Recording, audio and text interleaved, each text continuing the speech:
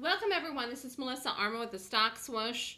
I'm reviewing the options for the calendar year for 2016, and the reason is I wanted to see the best trade of the year, the worst trade of the year, or the worst call I made for the year, and the best call I made for the year. As it turns out, Facebook was the worst call I made for the year in the first trade that I called. And yet it ended up going where I predicted it would and through the strike originally. But let's just go back to the call because I ended up taking this position and I also killed it with a half loss, which is a rule now that I have decided to implement for all options trades. And actually, it's a really good rule because most of the trades I've called in 2016 for options have gone immediately into the money. Whether they were 50% return investment or 100% return investment or 300% return investment in the first 24 hours or 48 hours, I've realized now that my ability to be able to call these to go immediately profitable is a high, and therefore if they don't, something's wrong and it's a sign. Now, when did I call this? August 1st. There's a lot to be learned from this. It didn't work, and I'm going to show you why. August 1st, I called this. I said FB strike calls 130, expiring August 19th.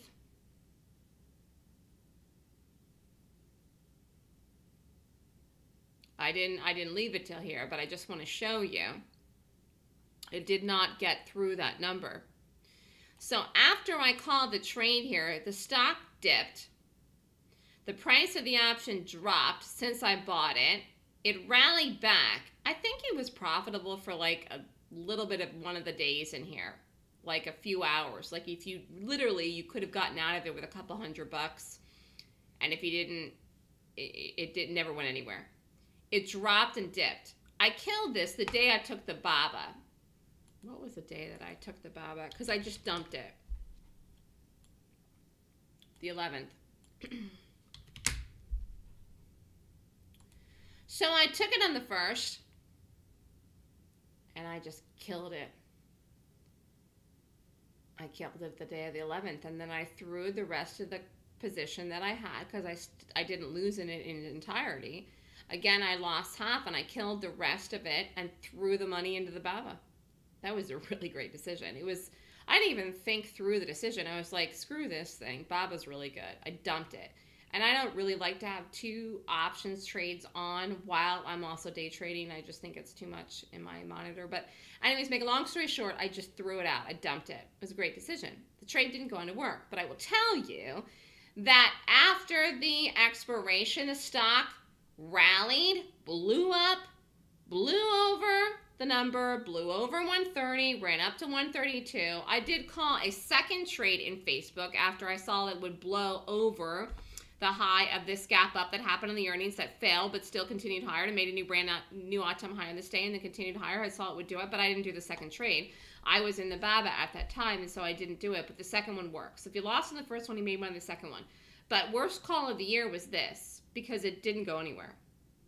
It was never really up any amount of money that you could say, I want to take this out, which would be 50% and 100%. I know these sound like crazy numbers, people, but honestly, the option calls that I've made for this calendar year have been so incredibly profitable that people's expectations now that are signed up for the letter are very high. Someone could take a trade and risk $1,000 and be up $250, which is real money, if that's 25%, on the amount you risk, and not get out. Because people's expectations now are that they're going to risk $1,000 and make $1,000 or way, way more. So I've kind of set the bar really high for myself for 2017. I'm okay with that. But I will tell you that this was the worst call I made this year. It continued. The second trade worked. I didn't do it. And what did I learn from this? What did I learn from this that I can take into the future? And actually I've learned for future calls I made, because this was a couple months ago. After a stock gaps up on the earnings and fails, I didn't day trade this at all. I don't short bullish gap ups. Certainly not ones to brand new all-time highs. But I saw it would hit the 130. How long did it take?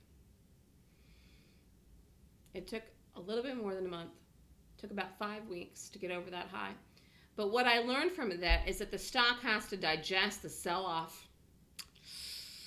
And that's a mistake I made. I immediately thought it would full on rally back and go over the selling here because the stock was so strong, and I was right. I was right. It did what I wanted it to do, but I didn't get the timing right. And with options, you have to. I mean, there's no way about it. And I'm very, very good at that. But this, I was so certain it would go to 130, but it had to digest the sell-off from the gap up on the earnings that failed. And I just, never again will I do this until after the digestion is clear. So the digestion happened. It took a couple of weeks. And by the time the breakout bar happened here, you knew it was going to follow through, which it did.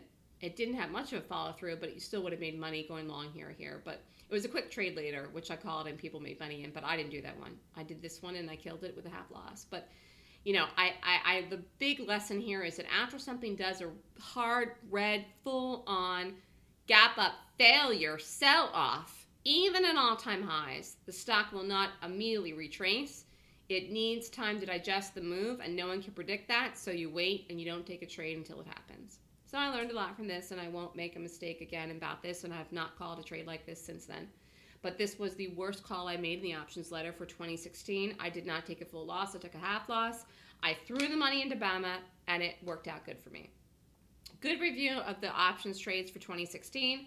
If you'd like to sign up for the options letter for 2017, email me at melissa@thestockswoosh.com. I have a sale going on to the end of the year. And, I think for those of you that have been looking and trying to find a way to actually sign up for the class or save money for the class, or people who do not have money for a full-on day trading account, the options letter is something that you could do. You just get the trade calls. And you can risk as little as much as money as you want in them. And you don't have to have a day trading account to do so. Email me with melissa@thestockswoosh.com for more information if you want to sign up for the letter. I think it's going to be a good year. I've reviewed the mistakes I made, like this one here for 2016, for 2017 to make better calls. I've also reviewed the very good calls I've made this year, which BABA was, like I said, the top one. And I think in next year's calendar year, I'm going to risk more in the ones that I have 100% conviction in, like BABA, and I will stay away from these that collapse into the earnings. It's just, it's not that the stock won't get over the high. It did. It absolutely 100% did, but no one can predict the timing. And the one thing about options trades that you got to get right is A, you got to get the direction right, and B, you got to get the timing. Thanks, everyone, and have a great day. Email me at melissa@thestockswoosh.com for more information.